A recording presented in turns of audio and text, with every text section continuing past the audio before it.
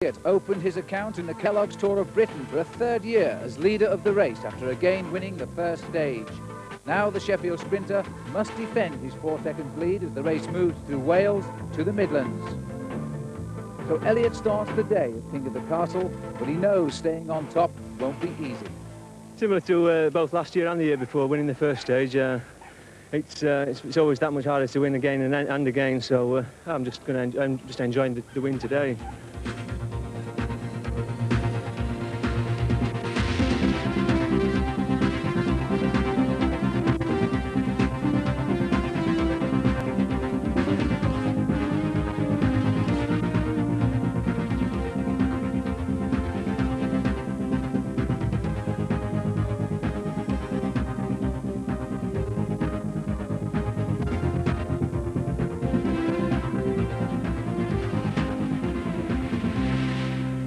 Once again, the rampart of Cardiff City Castle plays host to a major cycle race in Britain. And today, of course, it's the second stage of the Kelloggs Tour of Britain, leading Cardiff and heading up to Birmingham.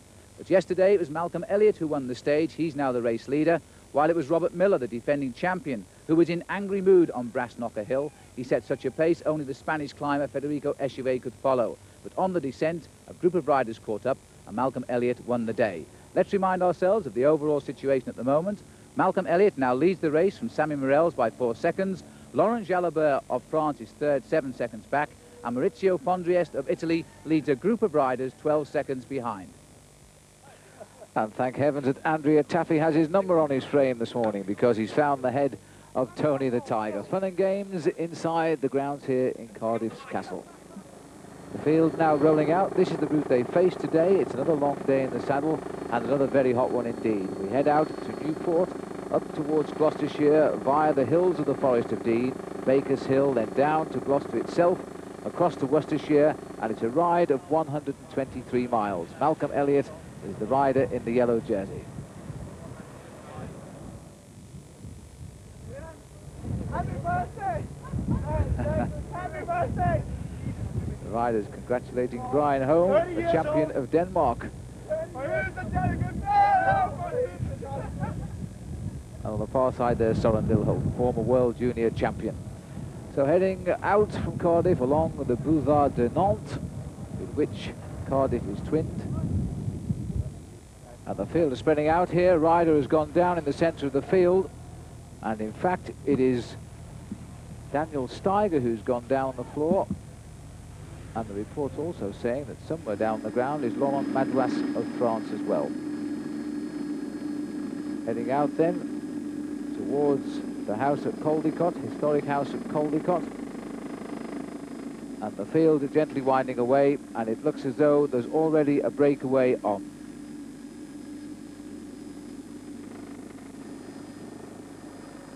Main field set out this morning, 104 of the 105 that set out from Brighton yesterday. And now let's go up the road, because one rider has gone clear of the field, and this breakaway coming at 18 miles today. And with more than 100 miles still to go and all of the hills still to come, this is a very, very brave mood indeed. Well, this is Dominic Gard who's gone away here. In fact, Dominic Gard was well out of the back of the race yesterday, and he's obviously trying to jump away today and hope that the race won't chase away behind him. Dominic Gard, a member of the Castorama Rally team, and here's the first time check we've had on him so far, 1 minute 30 seconds. So, Paul, the tactic was such a long way to go, he's not going to go flat out, surely. Well, he's not going to try and go flat out, but as we come to the sprint here at Chepstow, you can see he's struggling on this climb at the moment. Interesting thing about Dominic Gard is actually he's a diabetic, so he has to have insulin injections every morning before he races. Well, there's the result at Chepstow, the TV time sprint. Dominic Gard gets the 5 points. Dave Mann, who defends the lead in this, and Moncassin is third. And he also is developing into being quite a good sprinter in this race this week. Still with the leader. Well, the lead in fact came down to inside a minute during the chase for the TV time sprint, but it looks as though it's going up again now. In fact, 2 minutes 5 seconds, so it looks as though the chase came more for the points, Paul, because he's going back into his lead. Well, the bunch will have reacted there, because they'd have been chasing to get those points in the TV time sprint. But as we go there, after 31 miles covered, you can see the race speed is only 21.7 miles an hour, so really it hasn't been such a fast race at the moment. But Dominic Gard is building up quite a lead. I wonder whether the race will chase him, because he really isn't anywhere overall at the moment, and there's still a very long way to go in this race. Well, his team car's up alongside him now. And the information he's being given, in fact, is he now leads by 3 minutes 18 seconds. Now he's got to make a decision, Paul. He's still facing an awful long way today, and it's very, very hot indeed. Well, it is very hot indeed, but Dominic Gard's a big, strong rider. As we look at the back of the field here, here is Neil Hoban, who's getting some consultation from the doctor, and I think it looks as if he's got a problem with his ankle. So Hoban, the former British amateur champion, who's turned professional this year, and he indeed has a problem with his foot, and it looks as though he is in big trouble. Now we're up to 4 minutes 5 seconds, and the main field generally has regrouped. There is nobody away except the leading rider, Dominic Gard, of course. And we're now heading out into the beautiful Forest of Dean. So we're now climbing Berry Hill. This is the first of 2 hills in the Forest of Dean today before we get the long descent down into the flatlands of Gloucester, where the Avon and the Severn meet one another. And he really has chosen a day for, because the temperatures today are the hottest I can ever recall for a Kelloggs day. Well, it is very hot today. We can see the field now climbing up Berry Hill just behind Dominic Gard. There's the time tick. In fact, the time's going up 5 minutes and 9 seconds. So Dominic Gard has obviously decided he's going to go for it today. There's a long way to go, but he really is piling on the pressure. And this is quite a steep climb. This is Keith Reynolds on the left, and also Rolf Jarman, the champion of Switzerland, in the red jersey. Challenging him on the right is Joseph Holtzman. Remember that Gard has got the major points at the front. They're spinning out for the minor points for the King of the Mountains. And Robert Miller is the rider in third place, the leader of the mountains. Only 4th for Robert Miller. His confirmation: Gard, Holtzman, Jarman and Miller over the top of Berry Hill. So over the top, here's confirmation for rider number 6. 3 minutes 30 seconds now, his lead over the field, and 45 miles covered of the day's stage. There's where we are, right on top of the Forest of Dean. Shortly, the long descent down towards Gloucester. So the hard bit of riding is soon to be over for him, Paul. Well, it is. If he can get over the top of the next climb and onto the valley, he's got a little bit of a time where he can rest and recuperate on the flat section. And hopefully the rest of the group behind, they won't chase him and he'll be able to carry on and build his lead up again.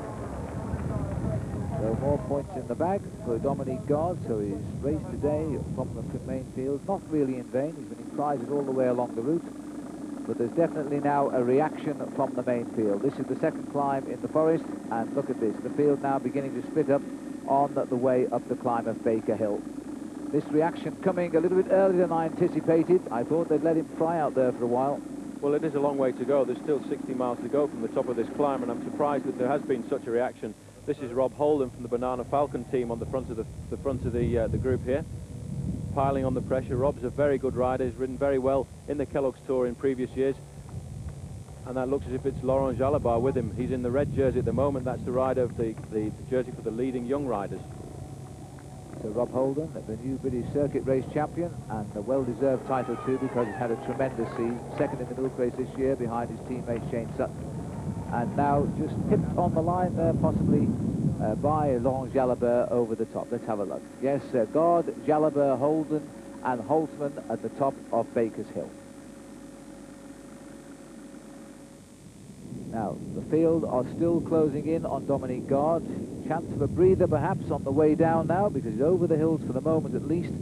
But they're coming back pretty quickly, Paul. 1 minute 52, so quite clearly they're anxious to put him back in the pack. Well, there must have been some reaction there in the group, because that gap really has come down. But here's the rest of the field coming back into contention now. There's a small group here, Paul. There's been a split over the top of the climb. You can see the rest of the field in the back there, but there's obviously been quite a difficult descent there, and the riders here going clear.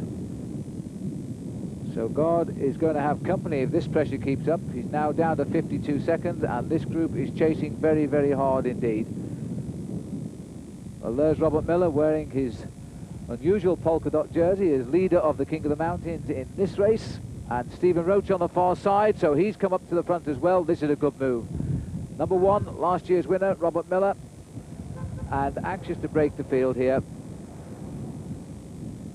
So Roche is there. And it looks to me, Paul, as though Malcolm Elliott, the race leader, has allowed this break to develop. I'm surprised. It's very surprising that Malcolm's let this go away, because he's in good form at the moment, and he should really have slipped into a move like this over the top of the climb. So So here's Dominic Gard, and this group is now coming up, and there's no sign of the main field. This is a very, very dangerous move indeed. Stephen Roche is here, Phil Anderson is up here too, and Phil Anderson is a potential winner of this race. Laurent Jalabert is here in the red jersey, there he is, and Patrick Robit is the rider just behind him. Stephen Roche we've seen, Miller is here, Gard is obviously here. So this is a very, very good move indeed, and I'm very surprised that Malcolm Elliott hasn't marked this attack. Well, there's some very good riders here. At the main field, you can see the chase is being organised by the Tecker team for Malcolm Elliott. They won't want this break to move away because they've got some very good riders in that breakaway.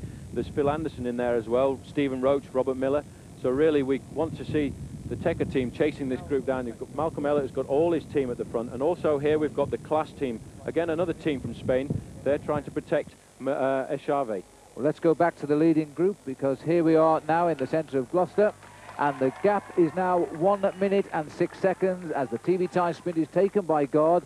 Little surprise there because he was getting tired. Anderson through in second place. It's still the Tecker team who are having to lead the charge here. They're quite clearly, and well, they might be concerned by the fact that Roche, Miller and Anderson have managed to slip them. And the Class team are working too, because they are concerned with their leader, which is Echave, and the Lotto team too, Paul. Now, why are they up here? Well, I think they'll probably be working because let's not forget Sammy Morrell's is second overall at the moment, and he does have the points jersey, so he's that's why the Lotto team are in there helping these other teams. It's a very difficult race to control as well. There are only 5-man teams, so it's good to see that there are 2 or 3 teams who have decided that they want to try and pull this breakaway back, because it's a very dangerous breakaway group. Well, there's Bernardo Mazon Blanco, a member of Malcolm Elliott's Tecker team, driving along here. Now it must be strange for all the Spanish riders having to work for an Englishman on English roads. But the pace is high, and this chase has been going on now for 20 miles, and the time gap is beginning to fall. Let's have a look what it is. Well, they're down to just 20 seconds, so they've come back from about 1 minute 8 seconds, I think, the maximum we've been reported for this gap. It's now down to 20 seconds, so they're coming back. So the teams are working well. Well, this will be good morale for the riders in this group, because they've been chasing for some 20 miles, and they'll have the breakaway group in their sights now, so it won't be very long before, well, there they are. In fact, they've just brought the breakaway group back. Well, Miller is still not in that group, because this group looks to me as though it's split up. Roche has certainly come back, Anderson too. Robert Miller must have tried to nip away from this group as they were being caught. We're approaching the feeding station now, so around 71 miles covered, and that breakaway has been away since the 48-mile point. So this has been a long, hard and very hot chase indeed. And there's Miller, so they picked Miller up as well, so the Tecker team will ease up now. They've captured the men they wanted. We're now in the centre of the city of Worcester. The next big sprint here for the TV Times Award. Remember, this is added on every day for the points, and it is the leader of the competition, Dave Mann, who gets the 5 points this time through. So that's going to keep him in the white jersey tonight. Dave Mann then scores. Roscioli is second, and Chris Lillywhite takes third place. Well, there's been an immediate attack. 3 riders are clear. Franco Coccioli, Kurt Steinman and Andrea Taffy have gone clear of the field, with Birmingham the next stop. So join us right after the break.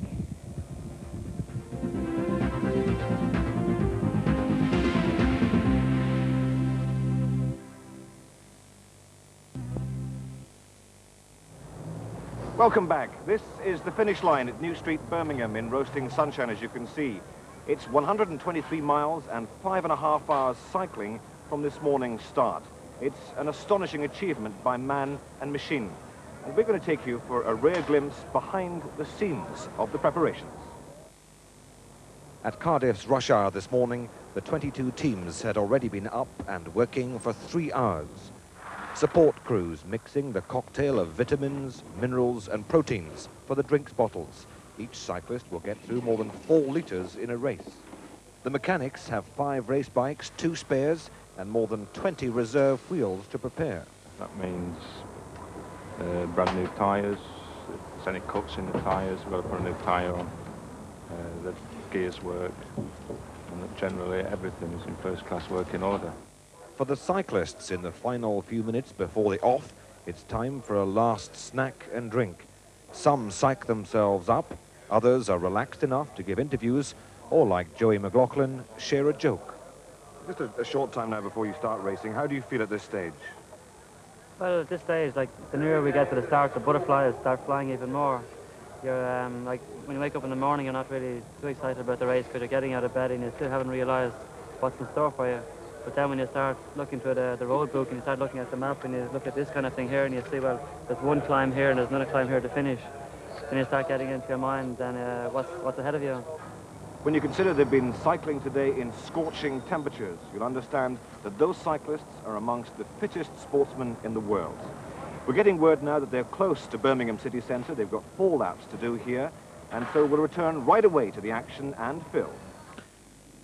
Thank you, Chris, and let's catch up straight away with the final TV time sprint. Here it is at Bromsgrove. Coccioli was the winner there. Steinman was in second place, and in third place was Taffy. The same 3 men who broke clear coming out of Worcester, and now we are entering Birmingham city centre and the finishing circuit, where the riders face 4 full circuits of the city centre. And these 3 riders, Paul, have built a lead of over 2 minutes, but it's now come down to about 1.5. Well, it's coming down rapidly now as the teams are starting to chase quite a lot behind, but they made a brilliant move, these riders, because it's been very hard all day. There have been teams chasing to bring back breakaways. It's been very hot, and that's why these 3 have managed to slip away from the field. But it waits to be seen whether they can stay away, because they've built up a maximum lead of over 2.5 minutes. But as you say, it is coming down very rapidly. Here's Coccioli on the front now. He stands to gain the best here. He could put the yellow jersey on. Well, he's lying 35th this morning, but more importantly than his position, he's only 52 seconds behind Malcolm Elliott. And the latest information we have, the breakaway group here is 1 minute and 20 seconds in front. So Coccioli has a real chance now of finishing this race in the race lead tonight as we go off down towards New Street, and the 3 riders heading off for the first of 4 full circuits. So they've been away since Worcester. It's been a long break, and this looks like Soren Lilholt, who's gone clear. Well, he's only just gone clear. He must have broken away in the streets of the city of Birmingham. Former junior world champion, and a rider who specialises in the lone escape, and very good at it he is too. That's Rob Holden going too. And it looks like Roscioli, the teammate of Coccioli, who's sitting on the front of the bunch, trying to deter too many people sprinting off. Well, he is, and also at the front of the bunch there was Robert Miller and Stephen Roche, not too far away. Here you can see Rob Holden jumping across as well, trying to get up to Soren Lilholt, but Lilholt really was storming away there. Here we've got a good shot of Lilholt coming into the corner. And here's the field now. They have 4 full circuits to go in pursuit of those 3 leaders, and the official gap is 1 minute and 10 seconds. So Paul Coccioli is still in with a chance of this leader's yellow jersey, and Malcolm Elliott trapped in the main field. Yes, but I'm sure that the bunch will speed up now, and it may well be that they'll call, because there we've got Coccioli on the front trying to force the group away, trying to keep those valuable seconds, so he could be the first Italian to put on the yellow jersey in the Kelloggs Tour, but the group is still together. Well, he's doing all the work, of course, because he knows what he has to gain here in Birmingham, and Taffy and Steinman are willing to let him do it because they're thinking more of the stage victory here. There's Taffy in second place. We are now 2 laps from the finish. The gap is coming down. The gap, in fact, now is down to 40 seconds with Lilholt hot in pursuit. The main field have not picked him up. And just look at this side of the heat today. In fact, these riders were calling for water over their heads halfway through the stage today. It's been so hot. And because of the drought, nobody along the route could supply them with any. So here's Lilholt, and he's still going very, very strongly indeed, Paul, but he's caught in no man's land. Well, Lilholt is in between the 2 there. You can just see the bunch at the back there. There's Lilholt. He's got 2 laps to go, but he really is storming. It looks as if there's another break just materialising behind Lilholt as well. But Lilholt is making a storming ride to come back to the front here as Coccioli goes through to the front again with Steinman there in second place. Well, heading round the back of the circuit, this is Corporation Street in the city, and we've got the same 3 riders out in front since Worcestershire. 82 at the back is Taffy, in the middle is Steinman. Coccioli is determined to make all of the running here because the chance he could pick up the leader's yellow jersey, although that chance, I must say, is now slipping away. Soren Lilholt, who's dangling just behind with the main field, and it seems, as Paul Sherwin says, there seems to be a group forming, and in that group I think is Maurizio Fondriest, and here is Coccioli. So Coccioli still heads down towards the finish. It'll be the bell this time through for him, and he's still doing all of the work, as he has done all of the time since he came onto this circuit in the city centre. Well, they do seem to be losing a little bit of their impetus now. There we've got a little attack going from the right-hand side. and it's Taffy just really trying to see what's happening there, looking back to see if anybody's reacted, and sitting back down and probably getting back into the rhythm. But this is not good for this breakaway group because they are losing their impetus. Well, if they play around like this, Paul, they're going to have a lot of problems, and we're catching up with the lapped rider here. Well, this is Patrick Denut from the Lotto squad, who's a lap down. He really won't know what's going on at the moment. There's the bell lap now. Coccioli taking another drink. It's been really hot for these riders. Pours a bit of water over. They're all actually pouring water over their heads at the minute. It's all psychological with just one lap to go. Well, the yellow jersey, I think, has slipped away from the shoulders of Coccioli because that gap has come down. It's a question now, though, as if anybody here can stay away now to win the stage, because, as I say, they've been away since Worcester. They had a lead at one stage of well in excess of 2 minutes, and now it is down to just 20 seconds. Lilholt is not far behind, but the group has split, and we understand, here is Lilholt now, we understand that Fondriest, Jalabert and Phil Anderson are in a group behind Soren Lilholt. So here's the three leaders now. They're swinging up, they're lining up towards the finish here, Paul. The long straight, a very difficult sprint indeed. It's a very difficult sprint to judge, and they're actually playing a lot of cat and mouse at the moment, which is bad. And well, there's Laurent, there's Soren Lilholt. Where's he come from? So Lilholt has caught them and jumped them, and really had no choice here. If he'd have waited, they would have taken him. He had to go straight by, and the group behind is almost on as well. And look at this now as they go for Lilholt. The rider below us is lapped. This is the lead now, and we've got on the left Coccioli. Lilholt goes on the right. Anderson's coming up there too. Phil Anderson and Fondriest is almost on the tail of these riders. But look at this, the battle at the front. Taffy on the right, Coccioli, and right on the line.